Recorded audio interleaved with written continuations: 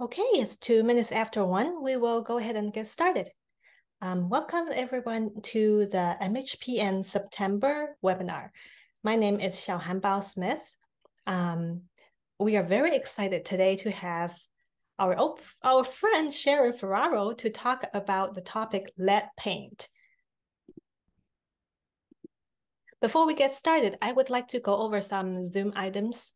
First of all, if you have any questions, please type them into the Q&A box, not the chat box, the Q&A box, so to make sure we can see them. All the questions will be answered at the end of the presentation. And if you have any thoughts and resources you would like to share, please type them into the chat box. And please participate in the survey after the webinar concludes. If this is your first time attending our webinar, we are the Michigan Historic Preservation Network. We advocate for Michigan's historic places to contribute to our economic vitality, sense of place, and connection to the past. We could not do the work we do without our members and volunteers. So if you are not a member yet, please consider joining us at www.mhpn.org. And this webinar series is supported in part by an award from the Michigan Arts and Culture Council. It is my great pleasure today to introduce you Sharon Ferraro. Sharon retired in January 2022 as a Kalamazoo Historic Preservation Coordinator.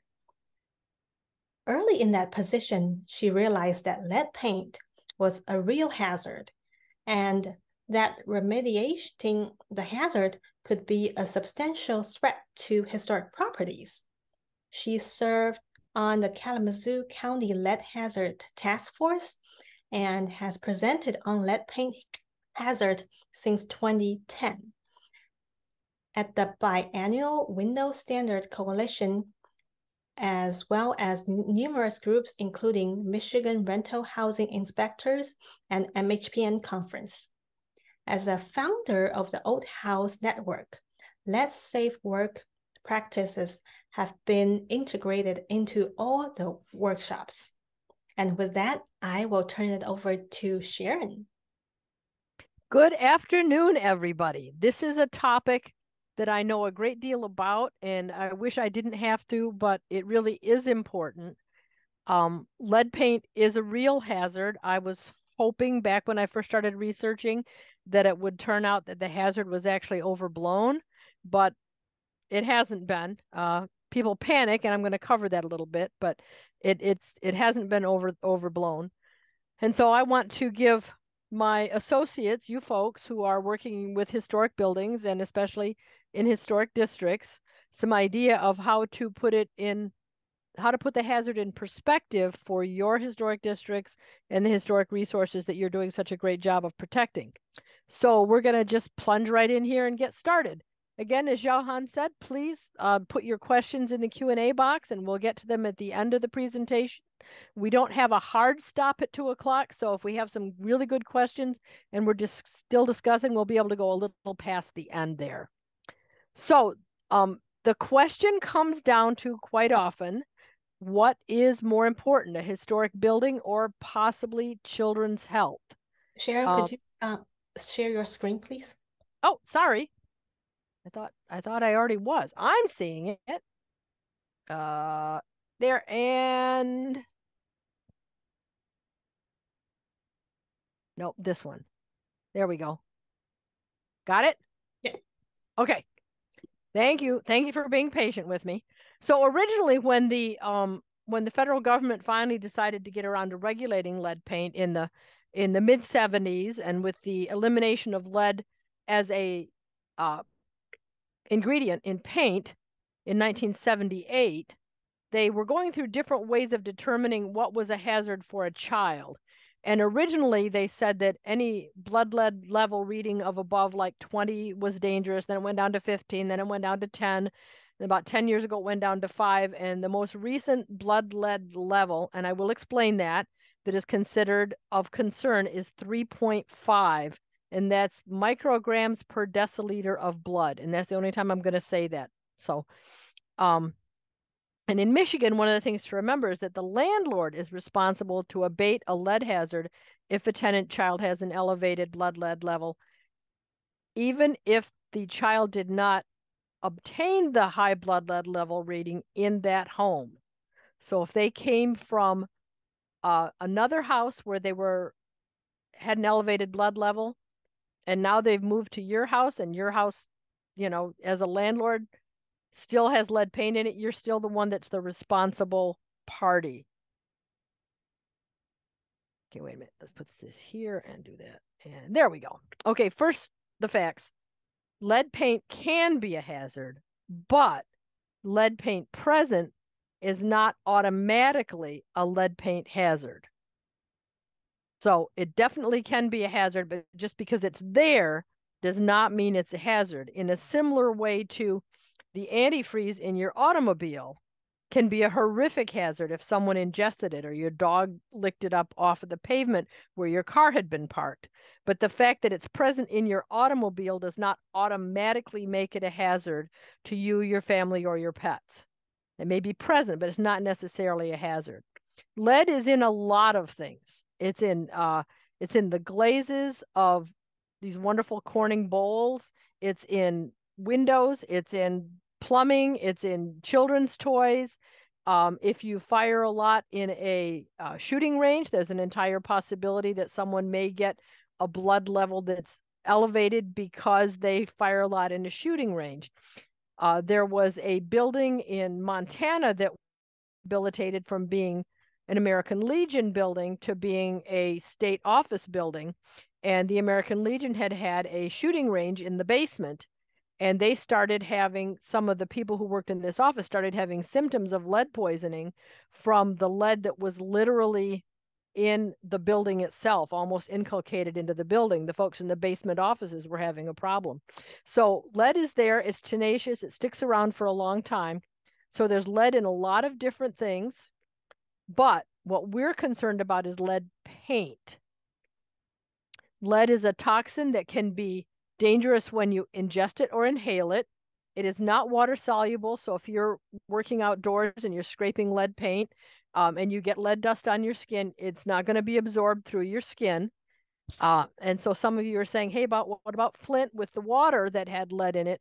The particulate matter of the lead was released when they changed the source of the water, and it never dissolved in the water. It was just particulate matter that people then ingested because the water system had switched over. Children under the age of 6 are the most fragile. Babies, mothers who are pregnant, that can be a very, very big hazard, and it's a permanent change. It's not like, oh, we can just give you some medicine that you take for a couple of months and it'll all be fine. It's a permanent alteration to the child's cognitive abilities and behavioral changes. Adults can also be affected by lead paint, not necessarily in the same way that children are, because most adults will shed the lead paint, the lead that they take into their blood system.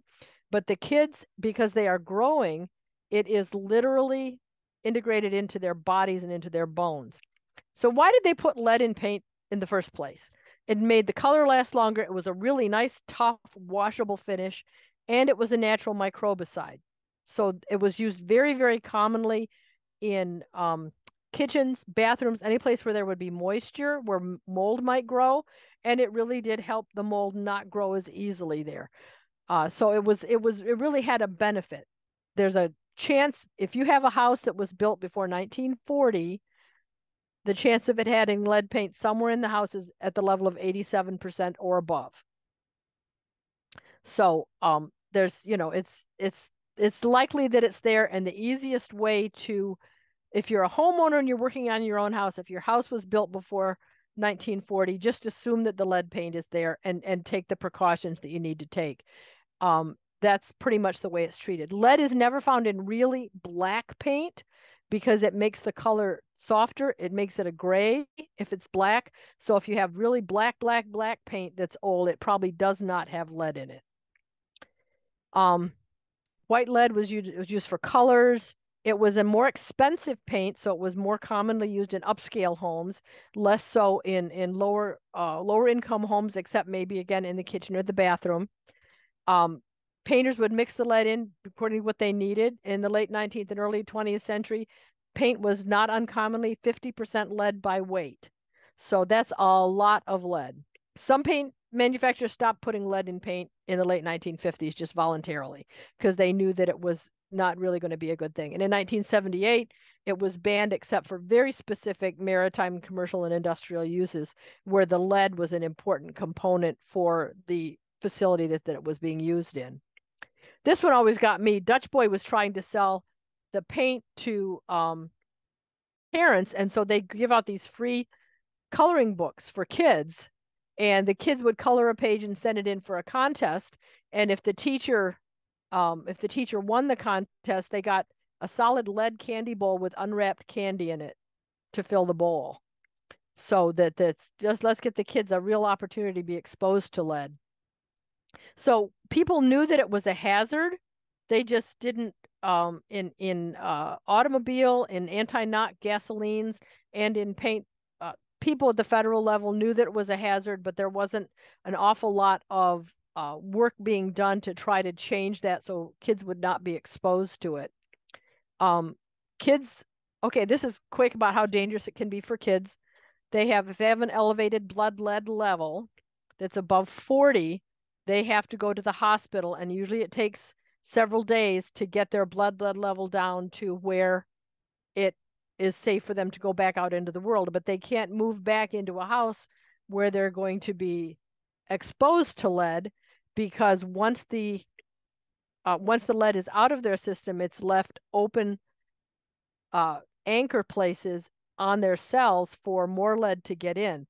Kids that are undernourished, don't have enough calcium and iron in their diet, the lead very easily fills in those gaps.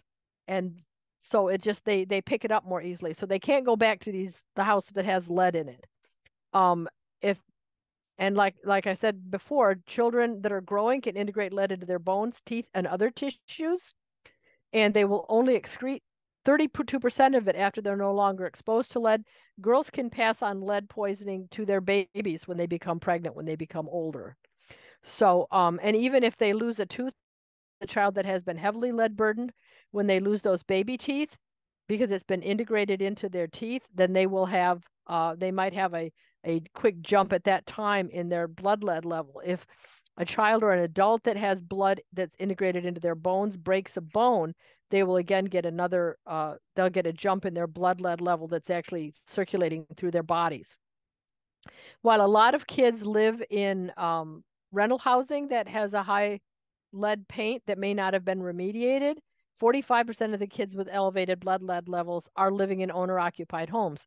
We have a lot more data on poor kids and how their blood lead level is because of the fact that Medicaid requires that any child under the age of 6 be tested for their blood lead level when they have their annual checkup. So we have a lot more data on the Medicaid kids than we do on everyone else. This is a quick reminder that the reference level, when they start being concerned about whether the child has been exposed to lead, has been dropped to 3.5 micrograms per deciliter of blood. And another really important thing to remember is that the federal government, EPA, and HUD, since 2010, they have required that anyone working on a house built before 1978 needs to be certified safe work practices. This is an 8-hour training. The city of Kalamazoo just presented one, I think it was yesterday or the day before, that was a free training for contractors working in the city so they could get their RRP certification. It's not hard and it's not terribly expensive, but it does teach contractors, and if you have an owner that wants to learn about it themselves, that's a really good place to learn about how to work safely if you suspect that there may be lead in the house.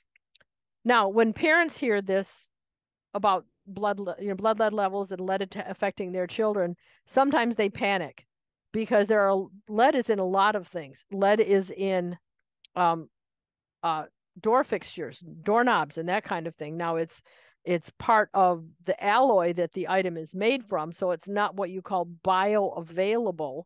Your child is not going to become lead level poisoned by licking the doorknob, but it is present there. This is what I say, that just because it's present does not mean that it's automatically a hazard. So doorknobs, bathtubs, old dishes, toys, especially toys from the dollar store. I'd be very iffy about buying any painted toys that came from the dollar store that were made in China because they're regularly on the list of offending items, according to EPA and HUD. Furniture, some furniture, water, sometimes it can be in the water. But our concern is paint. Even if it's in, children's sippy cups and Fisher Price toys and everything else, what we're going to be concerned about here is permanent parts of the house, including the paint that's on the walls, interior and exterior. Lots of cities in Michigan and all over the country have programs to help landlords remediate homes and owner-occupied homes to remediate the problem with the lead paint in the house. So it's sometimes it's a straight outright grant, sometimes it's a very low interest loan, and if you've been following interest rates lately, we're talking about low interest in the 1% to 2% level for loans to take care of the property. So these programs are there, and that means that you may have a not-for-profit housing agency or a city program that is following up on reports from the Michigan Health Department saying that these children have elevated blood lead levels. This is where they are living, and then that landlord is going to be responsible for taking care of that. And so the landlord may be coming to you at your historic district commission saying, this house is in a historic district. I'm under citation for having a child with an elevated blood lead level. What can I do? This is what they're telling me we have to do. One of the things that the agency, whoever's doing this reporting on the house, will do is they'll produce a pretty comprehensive report on exactly where in the house the lead paint is. And it may be a lot of places, it may be only in a few places, but either way, there will be a comprehensive report that says that it's in the windows or it's on the doors. And of course, you know that your historic district commission only is relevant to the outside anyway. So this is, so if there's a child under the age of 6 or a pregnant woman in the house that has an elevated blood lead level, this is how the reporting goes.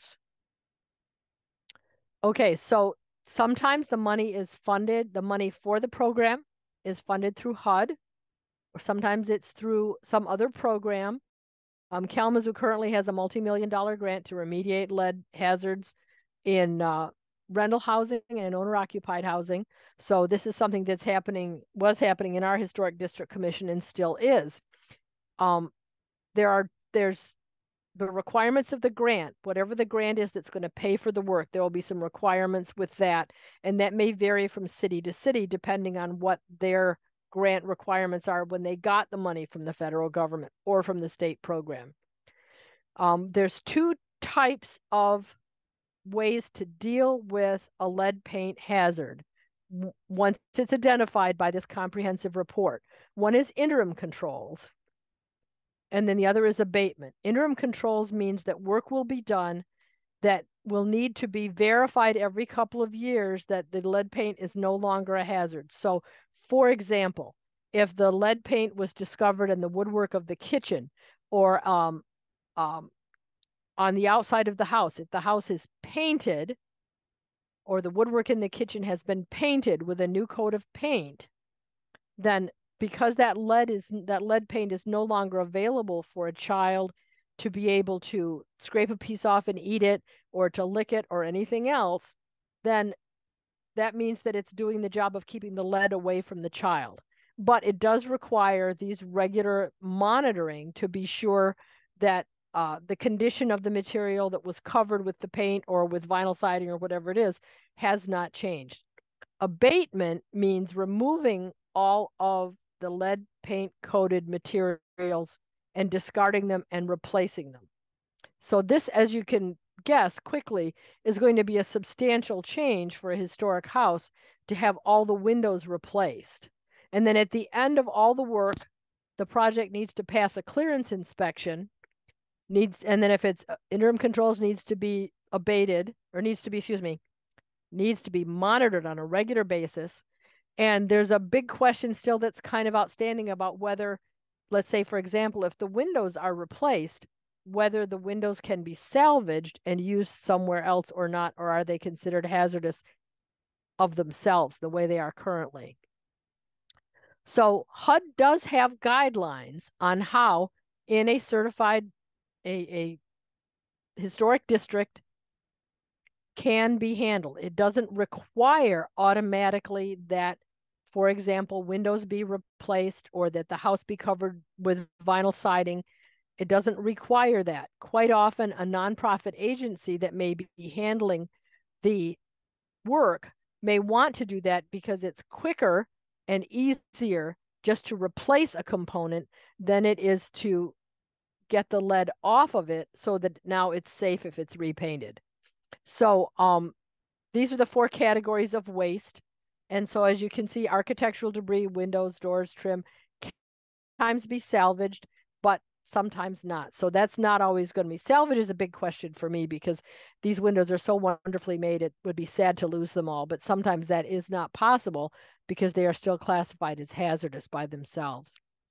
The key thing for windows and doors is friction surfaces. This is where you're going to find some of the most detailed reporting on in the lead assessment is going to be about friction surface. This is where you have one painted surface rubbing over another painted surface and replacing or creating dust.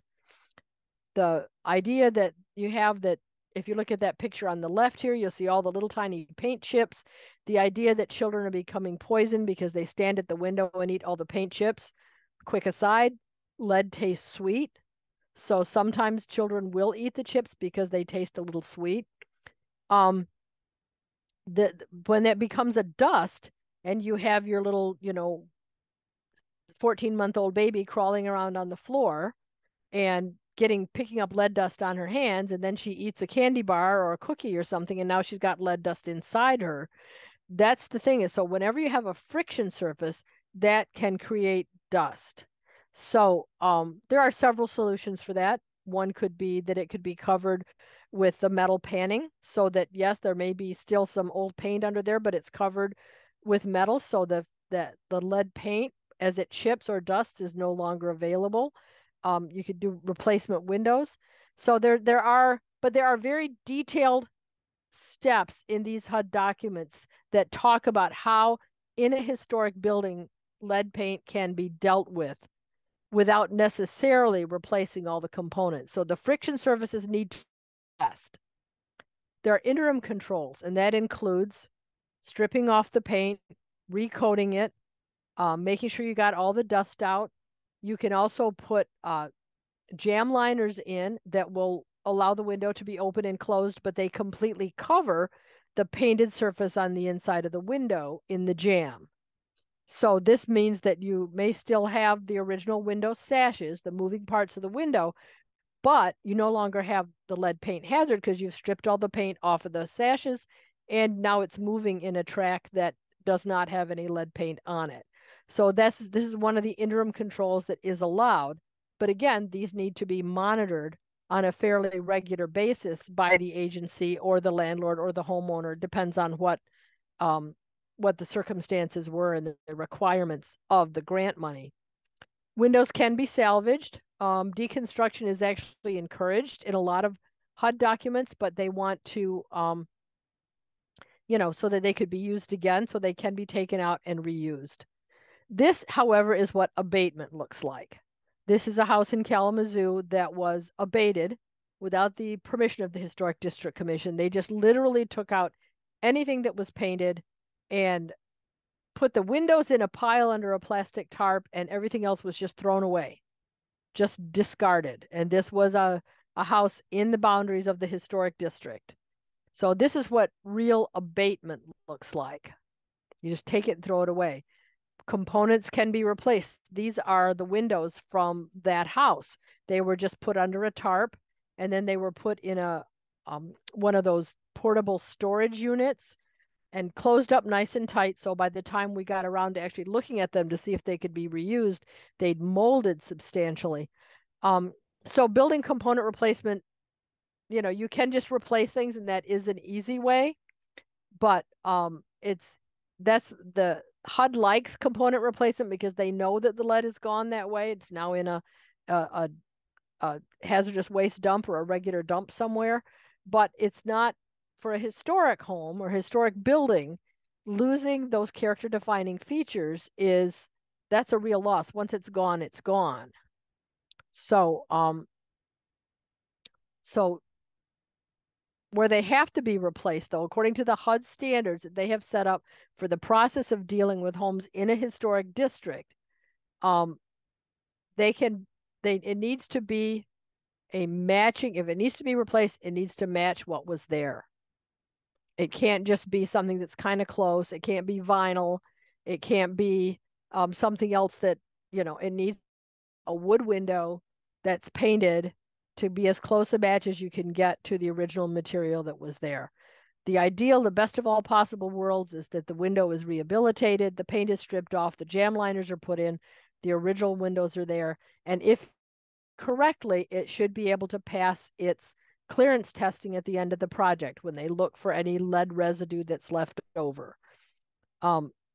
We had at least 4 situations here in Kalamazoo where the agency that was doing the rehab went that route and they passed all their clearance tests after it was over, and it's fine. They still need to monitor occasionally just to be sure, but most of the time it's just done.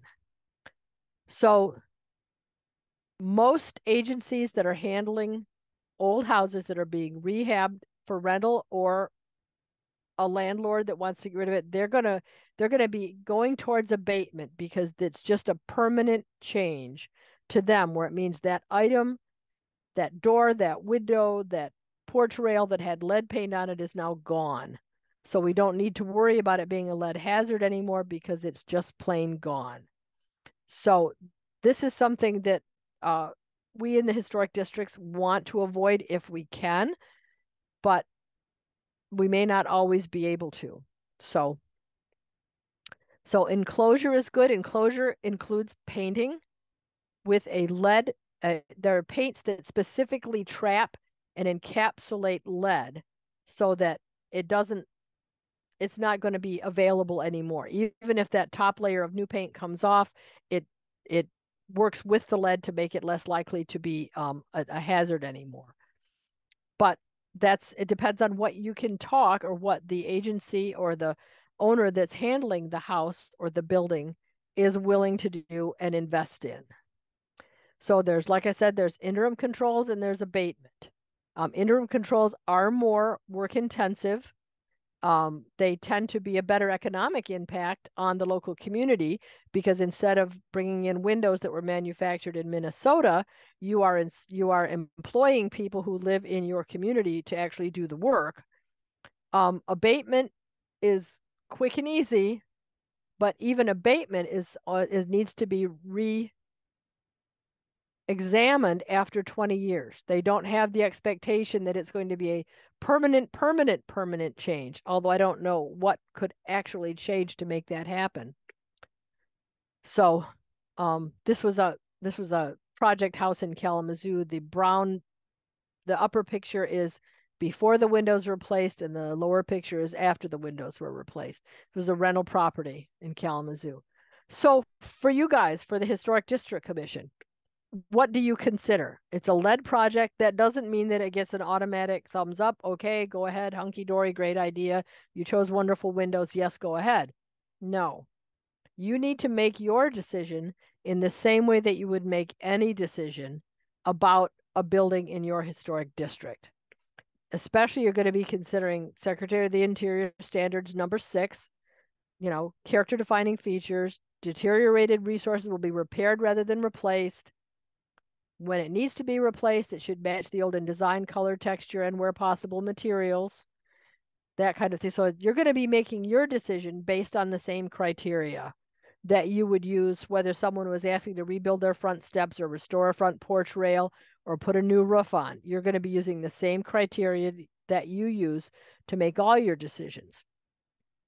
Hopefully, you'll also be able to reference this lead-based paint and historic preservation process that HUD has put into place.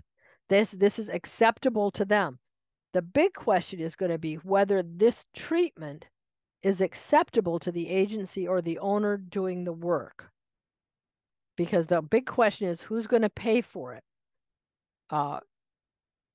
Stripping the paint, rehabbing the windows, getting them working again without necessarily replacing them may be more expensive, may not be more expensive. It depends. So you should get that, you need to get the report that comes from the lead assessment, the risk assessment, and need to consider the component, the condition of the windows. Is there a lot of chipping paint? Are the windows themselves in rough shape, or are they in good shape, except maybe they need to lose the paint to get rid of the hazard? It is up to the agency or the contractor doing the work to prepare a proposal for the Historic District Commission. It isn't up to you as a commission to create the proposal or how the work is to be done. You're going to review it like you would any other project. You know, this is how we want to put an addition on. Okay, what's it going to look like? You'd be looking at those plans.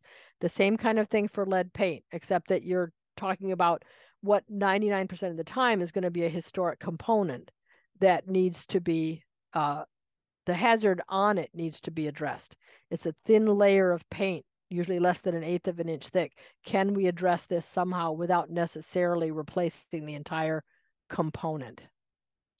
So the challenge is that most abatement contractors who do lead paint abatement have no training in window rehab, so they don't know how to do it. So you're talking about possibly a subcontractor that may add to the cost. And also, and this is a truth, that there's a severe shortage of qualified contractors that know how to rehab windows to handle lead paint hazard without replacement. We have a shortage nationwide. There's a shortage of contractors everywhere in the United States. The Home Builders Association reported last year that 77% of its members were reporting a shortage of contractors and construction people to work on their projects. 77%. So this is not just a shortage in the historic preservation trades community. This is a shortage nationwide in the skilled trades. So there may be, when I'm talking about the shortage of, and I'm talking about working with the agency that's doing the work, these may be challenges that your commission is going to have to deal with and figure out. Now, if all that's going to happen, it could be a staff approval, administrative approval. If all that's going to happen is that they're going to put sash tracks on and strip the paint and get the windows moving again, the fact that there are metal sash tracks inside behind the storm windows or holding the windows up that could be an administrative approval. There's going to be no visible difference from the because only that one piece has changed. The sash track has been covered. So that could be a staff approval. It would not have to go to the full commission. Replacement usually needs to be reviewed by the full commission. So your commission is going to need to review it. They're going to want to come up with as close a match as they can for replacement of the windows. Or rehabilitation also would be, let me go back one. Rehabilitation of the existing windows would definitely be that would be a staff approval too, because you're not changing the windows, you're just fixing them. It'd be, windows can be salvaged, maybe, that would be nice, but that's not something you can always count on. We've had some success, we've not had some success. So remember the Secretary of the Interior standards number 6 that you're using, and whatever your local guidelines say about whether or not you can do what type of replacement windows that you could do. Some HDCs say that vinyl windows are not allowed, period. And it's just a single sentence. Vinyl windows are not appropriate on a historic resource, period. That's done. So what type of window would be appropriate? How close can the match be? And it seems sad to me that the only thing that is making this a hazard is the fact that there's a layer of paint on the wood, even if the wood is in great condition for the windows or for the outside. Another remediation for houses that are painted with lead paint on the outside that is totally acceptable under the HUD guidelines for non-historic houses is vinyl siding. that's something we don't necessarily want in the historic district. So again, that may be another thing that would come up. This is a quick case study of a project we had here in Kalamazoo. It was in our Stewart Area Historic District, which is our second oldest residential historic district. It was an older couple that lived there. They had custody of their grandchildren. One of the children has an elevated level of lead in their blood, one of the three kids. And so after the lead hazard report, the windows were the only exterior components that are within the purview of the Historic District Commission that needed to be addressed in some way. The existing windows were not just plain 1/1 double hung. They had a little bit of design, a little bit of an interesting treatment here in the upper sashes. And so the applicant was not asking for the windows to be completely replaced, but they did want to get rid of, remember, we're talking of friction surface. So the moving components, the lower sashes, were what they were asking to replace. And so what they did was they asked to replace all the sashes with wood windows, all of the sashes, if there was no fancy upper sash. They would just replace both and it would all be the same. And it would be a wood window that was a very close visual match in terms of the width of the frame, the stiles and the rails of the existing ones. And then for the leaded sashes and the divided light sashes, they fixed those windows permanently in place. They screwed them tight, stripped the paint off of them in the project, stripped the paint off of them, but now they're no longer a friction surface. They can't move up and down and shed paint, and so that's no longer a hazard. And then they replaced just the bottom sash of those windows. So the exterior appearance afterwards was actually, it was very hard to see that there was any difference at all. So that's kind of it. So Jahan, do we have any questions?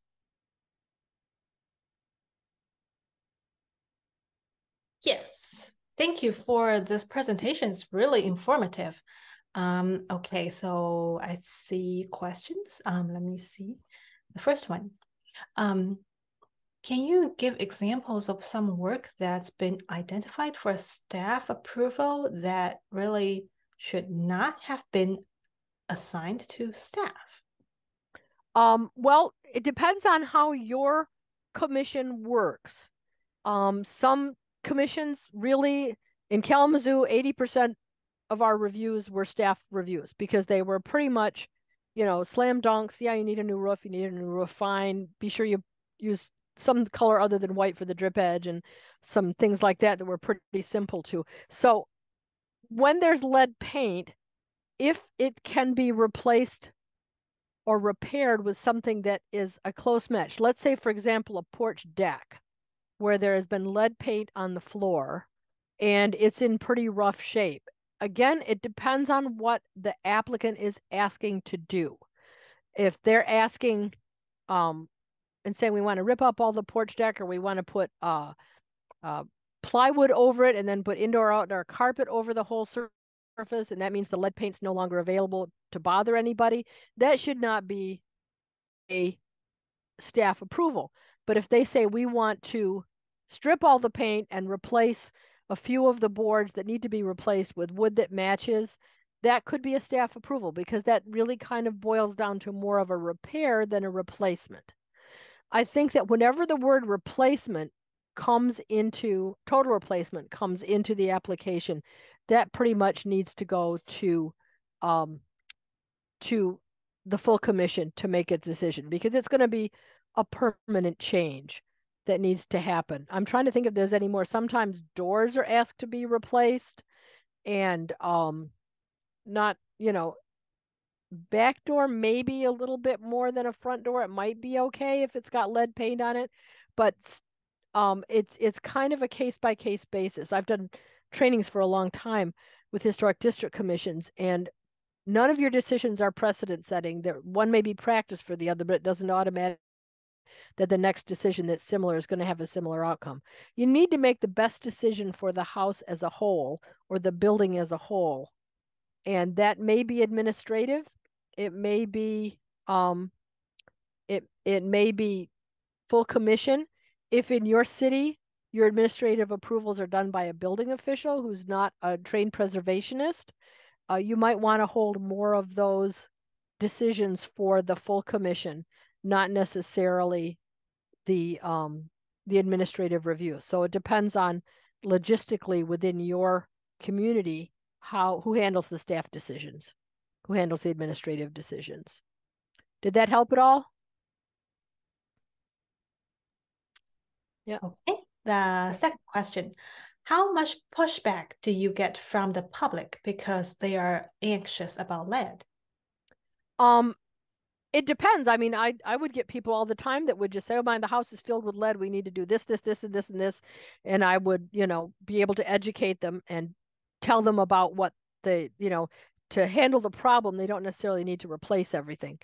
Um, we don't get an awful lot of pushback. We sometimes will get a pushback from an agency that is a nonprofit housing agency that's handling the remediation, and they might say, "Look, we've only got blankety blank dollars to do this. We can't afford to do it what we consider and you consider the right way, which is taking the paint off and rehabbing the window and putting the sash tracks in. We can't afford to do it that way. We've only got this much money to spend, and this child has an elevated blood lead level." So then you're kind of caught between a rock and a hard place because this agency is trying to make its money go as far as it can, but at the same time, they're going to have to make a permanent change to the historic resource. So this is a decision you have to make. The sample that I had up here of the grandparents that were taking care of their grandchildren was 2 or 3 rounds of going back and forth with the agency saying, okay, this is what we would like to see, this is what you would like to see, and we came to the decision that we could just fix those upper sashes in place so they were no longer a hazard, and then the lower sashes could be replaced to match and to fit in the frame. And so, and that worked out very well. So there may be a little bit of uh, negotiation that has to go on. Now, if it's a landlord who just wants to get this nightmare off his back and he wants to just get it done, you can maybe hold on a little bit harder and say, no, it has to be done the right way. We don't want to permanently alter this historic resource so that it no longer tells the story it's supposed to in our city. But you get some pushback. People, I have found that in general, most people that are concerned about lead paint don't really know the facts. They just hear lead and they panic. Like the gal that contacted me because all the doorknobs, she got some of the pink test swabs and all her doorknobs were testing positive.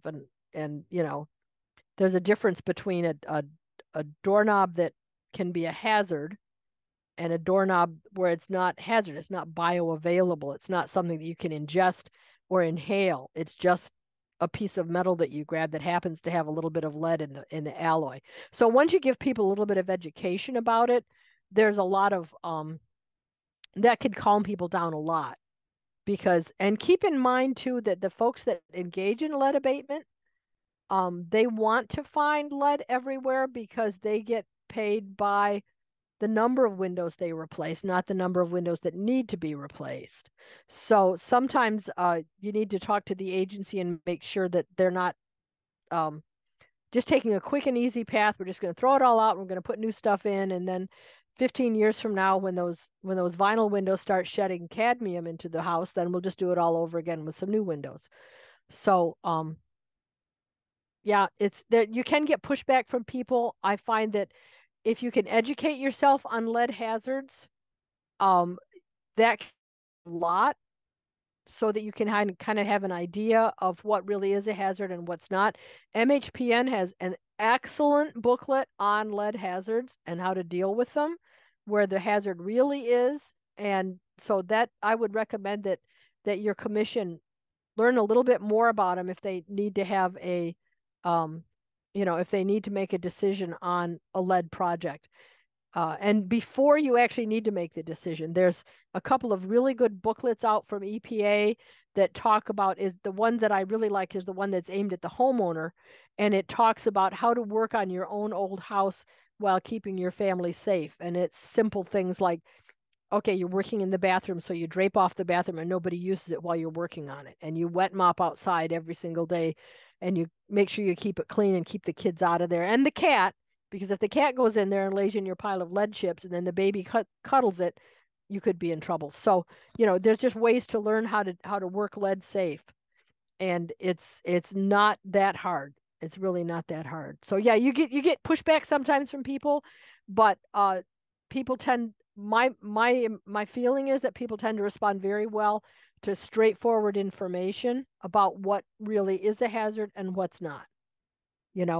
I had an associate that was going nuts because she had her grandmother's old mixing bowls, the old Pyrex mixing bowl. She says, I can't use these anymore because there's lead in the glaze. The glaze was applied at 2,500 degrees. It's on the outside of the bowl. Food goes on the inside. If you want to be sure you're safe, rinse it out, dry it before you use it. The food's not going to be on the outside. Then you're good. So sometimes if people get an idea of what they can do and what they can't do and when to panic and when not to panic. I have another version of this that I do for parents that's called when to panic. So yeah, another one. Yes. So windows are primary source of friction, but what others that you would need to be alert to? There are doors, doors as they open and close, especially the wonder of an old house where the door doesn't quite always close and it rubs a little bit on the frame, and so you get a little bit of friction there. Sometimes the door will rub on a floor. If you have a house that has painted floors that were painted with a lead paint, then obviously your floor could also be a source of a friction surface. So anything where the interaction between the components of the house or furniture could create dust, that is the place where if there's lead paint on the surface, you could end up with a hazard um, from the lead dust. Now, the remediation for that is really not that hard. You get yourself a Swiffer wet jet and just run it all over all the bare wood in the house every so often, and that's going to pick up most of the lead. If there is any lead dust, that's going to pick it up. So, and teach your kids to wash their hands before they eat every single time.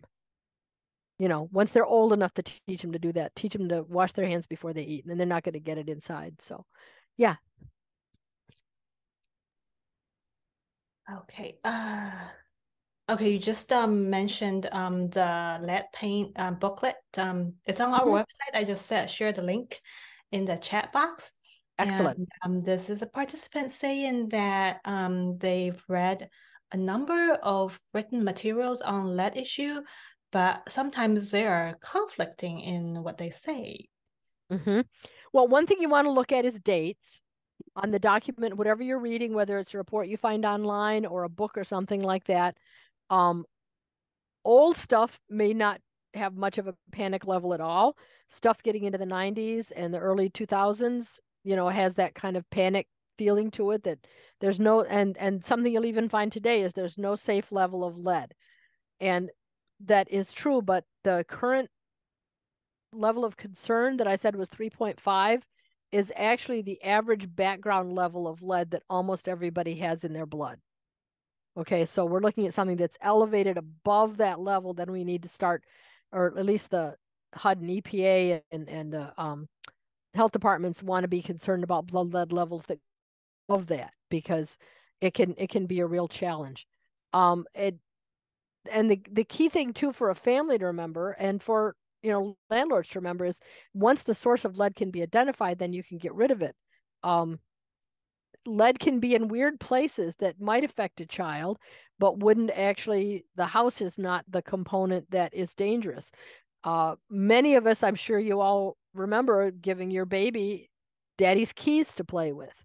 Well,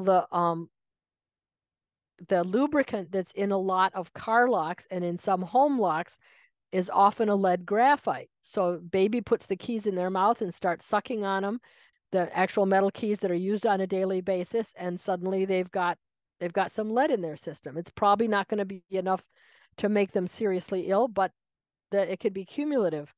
All it takes to poison a child is if you can imagine the amount of um, an artificial sweetener that's in a packet, okay, and divide that by about 1/20. So take that powder and say 1/20 of that. That's enough to give a child a permanent disability if they ingest it or inhale it. Okay, so it doesn't take much, which is why you want to be as careful as you can be.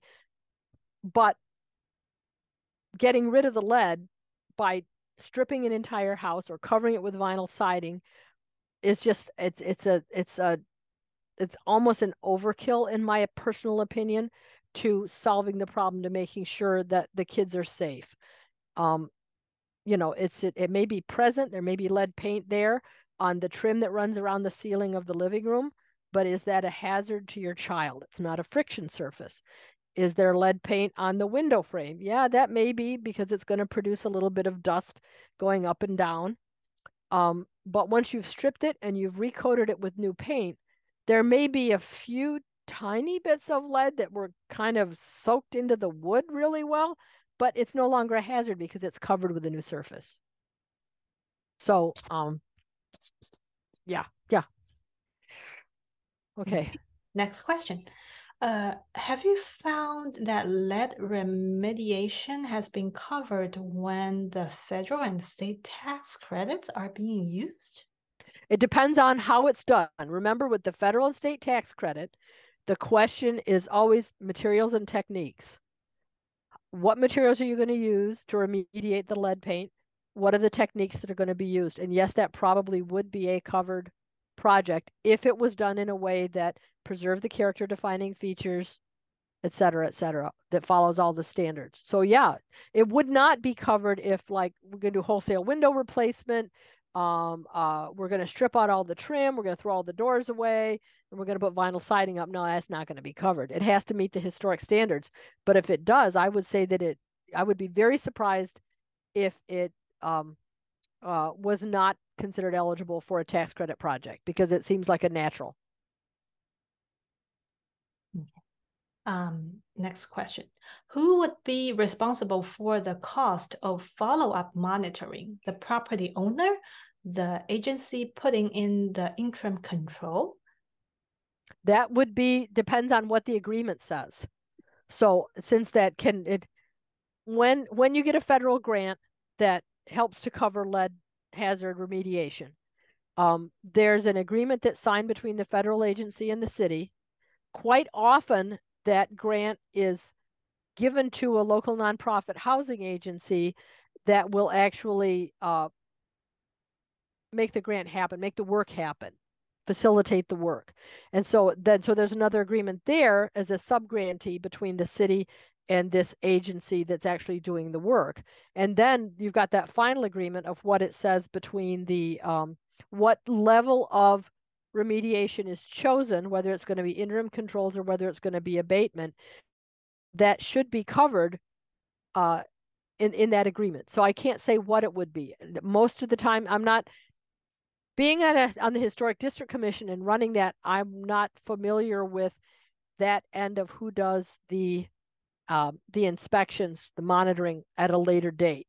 The same way that I'm not familiar with how much it costs to paint a house. I just know whether you can replace that much when you're painting a house. So I'm not sure of that end of the process.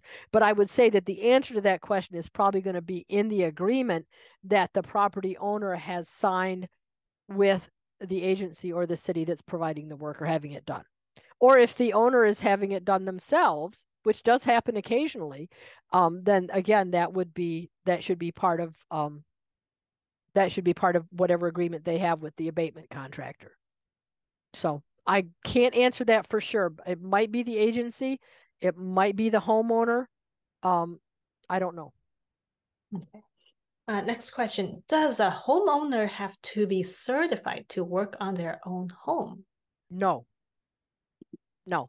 If you can take the class, it's a really good idea, just because it helps you to look at all the different places where there might be a concern, where you need to be careful in how you work. Like when you're scraping or sanding paint, you want to work wet. You want to have a bottle of water there so you can spray it on there, wipe all the dust off with paper towels, and then throw the paper towels in the trash. So then you understand what the process is. But no, you do not need to work on your own home. You do not need to have the RRP training. The key thing is the person doing the work being paid to do the work? That person should be RRP certified. Okay. Same way for moving asbestos wrapping in an old furnace or something like that. You can do it yourself on your own home that you own, or if someone who's being paid to do it does it, they have to follow all these rules. So, Okay, next question. Are companies that do lead remediation licensed or certified in some way? they are there's the RRP training is like step one, and there's like 4 or 5 or 6 levels above that, depending on what type of work is being done, where you're going to be dealing with lead paint. And so they should have had the training. It should be somewhere on their website or on their documentation that you look at that says that they are certified for these levels of hazardous material work, lead work, asbestos work. Sometimes they combine several, especially if it's a company that specializes in remediation of hazards like that. They should have all those certifications. So yes, they should be. If you have uh, a bunch of people coming to paint your house, you've got a company you've hired. He's going to come, he's going to paint your whole house, and he's got 3 people that work under him. Only the supervisor needs to be lead certified. All the other people working under him do not need to be. They need to know that they can't do power washing. They need to know that they have to control the chips and the paint and the dust. It has to be done in a certain way, but it's up to that supervisor to actually um, do that. They need the certification. You need somebody on site that's certified, but it doesn't necessarily have to be everybody that's working on the house. Okay, next question. What do you recommend for home testing for lead for surfaces? The 3M sticks are great. You can buy them at any, the big box stores. They do a good job. One thing that I will tell you is because these things look like they're about the size of a cigarette, and inside is a little glass vial that when you're ready to start testing, you bend the cigarette shaped thing and it breaks the glass vial, and the chemical starts spreading through all the fibers in that testing stick. Now, you can either use one stick to test one area, and if you do, it'll be, if it has lead in it, I'm going back to one of the pictures I had. See that lower right picture of it's a bathtub. It'll make a pink stripe like that if there's lead in the surface that you're testing. Okay. Now these are not cheap. They're like $18 for 6. Okay. So one of the tips that I have done very successfully is, instead of using the stick directly on what I'm testing, I squeeze the cigarette tube thingy just a little bit, and I use a Q-tip, get some of the fluid onto the Q-tip, and then test. But use a fresh Q-tip each time, because once you've rubbed it on a surface, if you get that response, you don't want to use the same thing again. But I would use the 3M. They do a good job. If you want to have more extensive testing, you can have, a professional organization come in and test it for you. But I would use the 3M sticks. And keep in mind that if you're testing red paint, you may not get a true correct response, because some of the pigment from the paint may give you that pink look that you don't know about. And if you're testing paint and you want to find out, well, the top surface is latex paint because, the previous owner painted it 8 years ago, peel back a little bit and test the lower levels, because there may be lead paint on a previous level. So yeah. But yeah, use the Q-tips. It'll save you. You'll be able to use a lot more sticks and a lot less money and test a lot more surfaces. But a fresh Q-tip each time you change surfaces. So, Okay. Are there any products besides paint that still have lead in them? well, there's all the things in my pictures there. Um, it really depends on what it is. Lead is a very useful element. It does all sorts of good things. Like we said, it's a natural microbicide, so it can be very useful in some applications. You just don't want you don't want to use it or have it someplace where kids can get, or even adults can get it inside their bodies. Okay, so some of the painted children's toys that have lead paint on them, they can be a hazard. Little chips of paint, kids picking away at the floor and eating a chip of paint, it's like, that's like, no, you don't want that. You don't want that. So other products that I'm thinking products that a historic district commission would need to be concerned about that would be on a house. There's things like doorknobs. Some old metals also have a little bit of lead in the alloy, so maybe gutters on houses and the straps that hold the gutters in place, maybe, but it really just depends on what the material is. And the little pink test sticks will show it. It definitely will show it on a painted surface and on a lot of hard surfaces. It'll come out that way. Now, if you really want to go whole hog, there's a device called an X-ray fluorescence, an XRF gun, that tests the gun itself. Costs anywhere between $10,000 and $20,000. This is what the people who are doing the lead assessment will be using to test all the paint surfaces in the house or in the building. And that's how they write their report based on that reading. So they can tell where there is lead. And all these items that I've shown in this picture, these are all things that did have lead in, according to an XRF reading.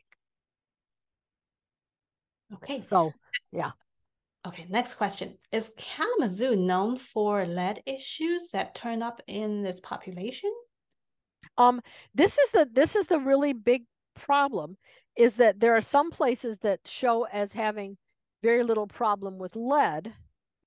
And there are some places that show as having a big problem with lead. Kalamazoo is not extraordinary. Kalamazoo is right on the median in the middle. But the difference quite often is the fact that in this county, wherever it is, they didn't have a rigorous testing program. So they don't know whether there's lead there because they're not testing the kids. They're not evaluating the houses for, for there being a lead hazard. So no, Kalamazoo is very typical for the age of the houses that we have, and because most of our housing was built before, actually probably before 1970. 95% of our housing was probably built before 1970, and so that means about 75% was built back when lead was expected to be, would be some of the paint that went on the house. So no, Kalamazoo is not extraordinary. Almost every city, county has some kind of rating for lead, unless you're in a suburb that's just brand new and it's all been built since 2000. The chances of finding lead are about the same everywhere. Okay, I think this is the last question. Sharon, are you going to do a session on lead paint issue at the 2024 MHPN State Conference when it's in Kalamazoo? If I am asked, I would be happy to. I would love to do that. Yes. Yes, because I don't want people to panic over it.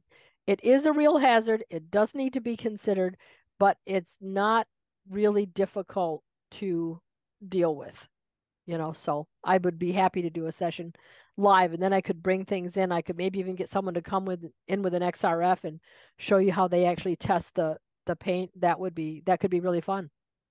Yeah. Okay, I think we've answered all the questions. If you have additional questions, feel free to reach out afterwards. Again, this webinar will be recorded. So what you will receive an email when the recording is available. And feel free to just go back to watch it or share it with the people that you think will benefit from it.